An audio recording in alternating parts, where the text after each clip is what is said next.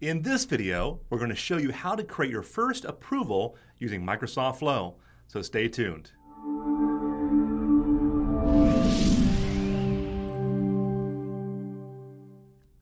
Welcome back. So, have you ever wanted to watch a SQL Server table or a SharePoint list or whatever it might be, some kind of data source, and as new rows come in, run a series of rules?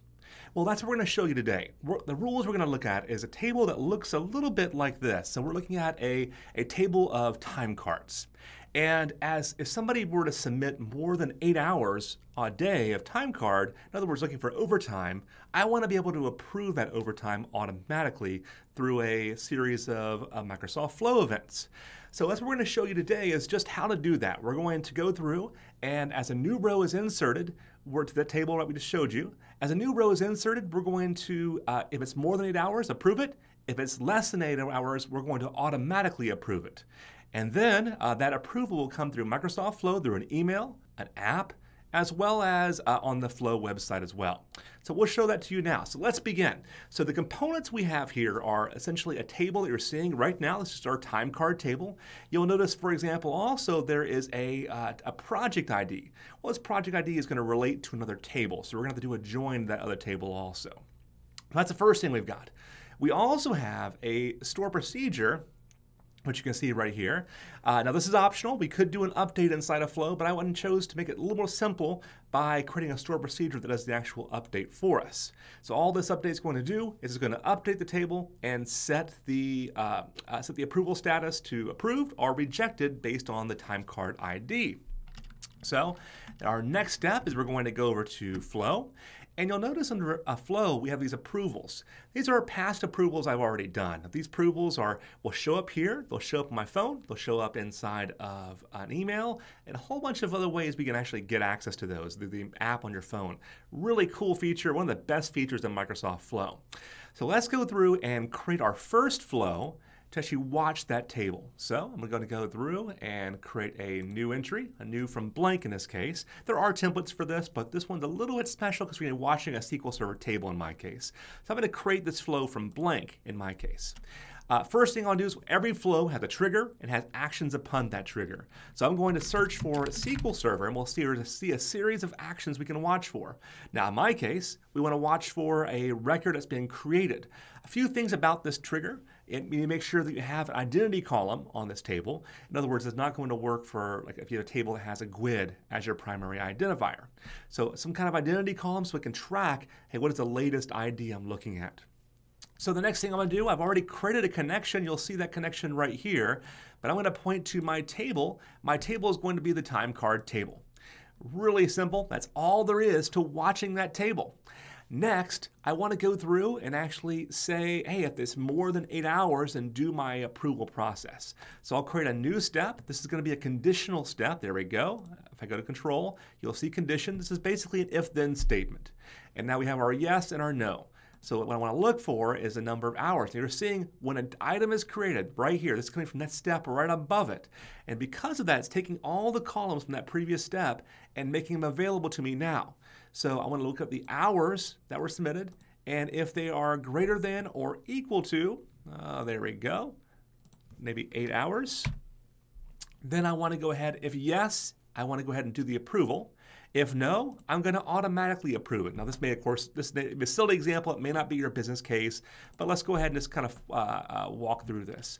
So in my case, I'm going to do another SQL Server action this time, not a trigger, but an action, and I'm going to run a store procedure. Let me kind of scroll down a little bit here, and we're going to run the store procedure 3 times total. Once for, here we go, once for, in this case here, where we're approving it automatically, and then once for the manual approvals. So here we go, we're going to take a status change. I then need the status. I'll put this as, how about auto approve? You can tell this was the system that auto approved it. And then the time card ID, let me kind of slide the right or zoom out a little bit there. There's my time card ID right there. Okay. So you can tell it's looking at the data types, and it's automatically telling me what is this data type needs an integer, and because of that, it's choosing the right one in my case. So now my time card's been auto-approved. Now on the yes side, yes, it's more than greater than or equal to 8 hours. Actually, it probably needs to be greater than or equal to 9 hours. So that'd be an overtime. But let's go ahead and go with that. So it's greater than or equal to 9 hours. Let's go ahead and do an approval. So we can search again for the actions. We'll do an approval action. And here we go. There's our approval. And I'm going to go ahead and choose and wait for the approval. And I'm going to choose the V2 approval. So we're going to start and we're going to wait for an approval. So we'll start and wait for it right here. And we'll choose the V2. We'll cover in a later time what that means and what does it mean to have the approval process for V2 versus V1. Next, we're going to ask, what kind of piece do we want? Well, I want to go ahead and I'm going to send it to maybe 3 people. And as soon as the first person responds, we're going to move this on. So maybe the project manager, the business unit owner, whatever it might be, to do that. We can also make sure everyone approves this before the employee gets that overtime also. So there's a number of ways we can do this. Let's go ahead and choose first to respond, because I don't want to hold up everything in case that manager might be out of town. Really simple to configure. We'll go ahead and give it a title of some sort. Let's just say username. So let's go ahead and find our username here. There's our time card user. Okay. Has entered time more than 8 hours. Do you approve? Okay, this is just the title of the email that the approval is going to go. What email address is going to be? I'll just pick my email address right now. This should, in my case, you'll see right here, there actually is a project owner, this time card user right here. We actually can look in their table, that project table, to get the user and get the project manager for the project. But we'll keep it simple and just hard code my email address right here. Okay. All right, and then the details. So what do we want to do here? We want to provide like an extra information. We'll keep it simple and just go with this information right now. So that's all there is to doing an approval. Now, what do we want to do after that? We want to go ahead and say, did they approve or not? So I'm going to then pick my condition again, and I'll say, all right, look at this. So now we have the response. So what kind of response, what kind of outcome came of that? Was it an approval? Was it not? So when I select outcome, we can say is it equal to approved. And then we'll show you how to debug this stuff also as we get into this. So is it approved? And if it's approved, no quotes are needed in this case. So the outcome is the approval. And there's a lot of other things we have here. We have, hey, what extra comments did they add? So if they added comments to it, you may want to store that into a database table also for us to find out why was it approved for overtime. So lots of good stuff we can do here. But this gives you a general, who is the approver, all sorts of good stuff we can do. We can even loop for and wait for a whole bunch of approval processes. So if it was approved, again, we're going to go through and just give a SQL Server action again. All right. And we'll just do and execute a store procedure. There we go. And on the no front, if it was not approved, again, same exact thing again. We'll go ahead and do a store procedure again. Whoop, there we go. Okay. Again, the same exact process again. We'll just go ahead and pick our store procedure. Pick it on the right as well. There we go. And these are going to look almost identical here, right? So we have the status on the right side, it was not approved. We'll put rejected. And the time card ID was a time card ID from that previous step. Let me go ahead and slide out a little bit so we can see it. There's our time card ID right there. Okay, we zoom back in on the right. Same thing on the right here. We'll pick the time card ID, and then we'll pick the status of approved. We could put manually approved or whatever so you can kind of see it, but you guys will get the idea. Now we can also put a step in here if we wanted to look up the project name or the project manager from that. And then from that, we can go through and ultimately figure out, who should I send this email to?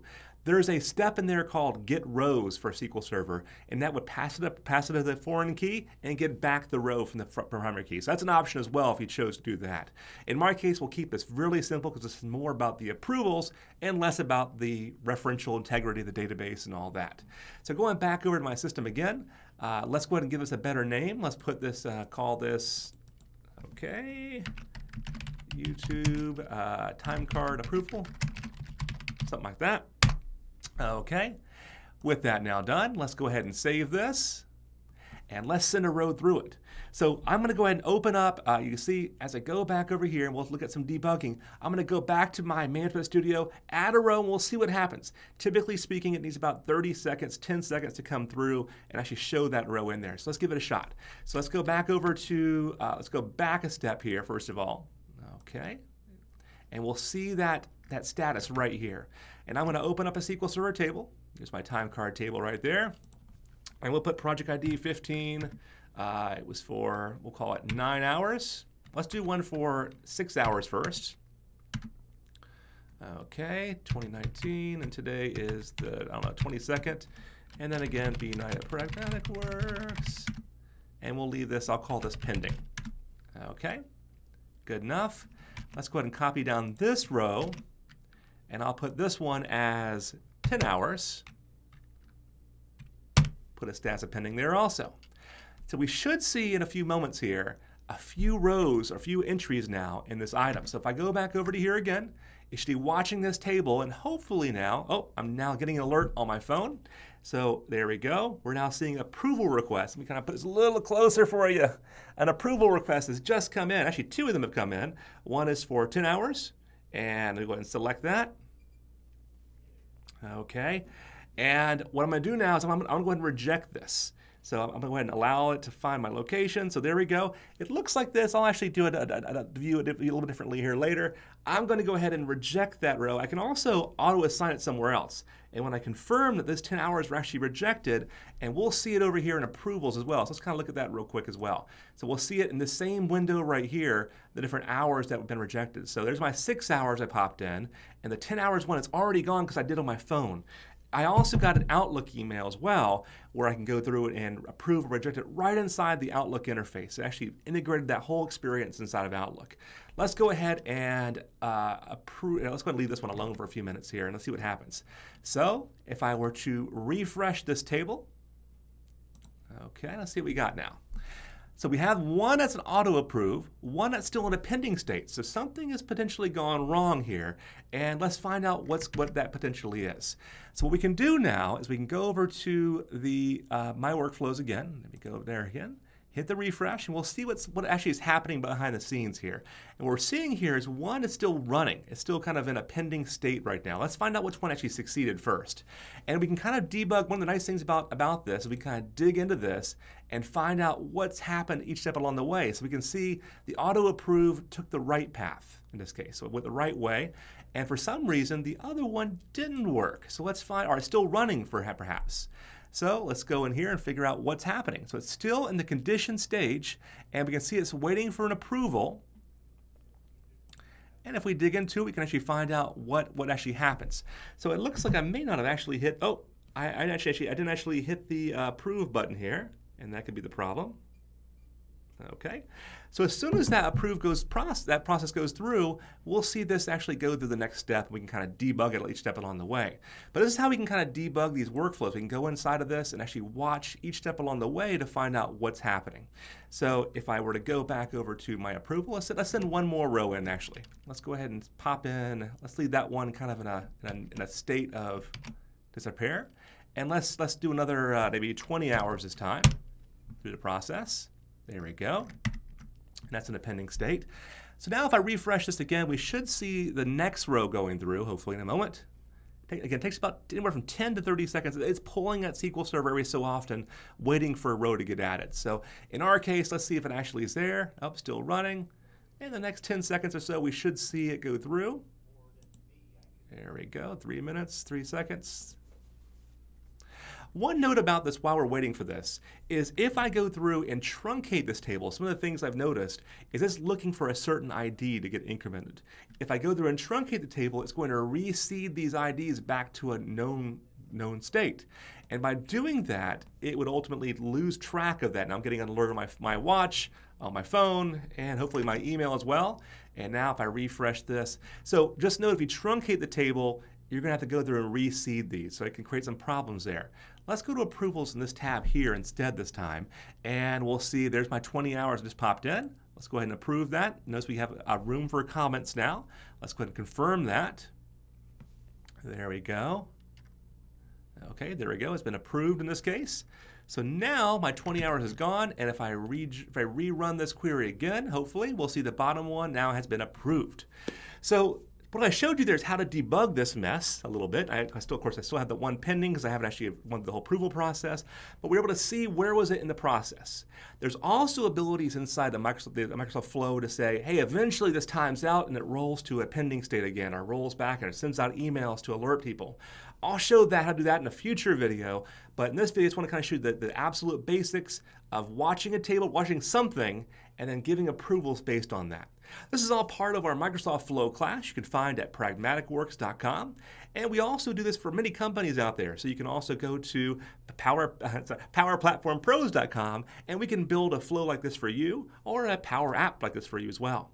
I hope you enjoyed this and have a great day. Look forward to seeing you in future videos where we go deeper into this technology. Have a great day.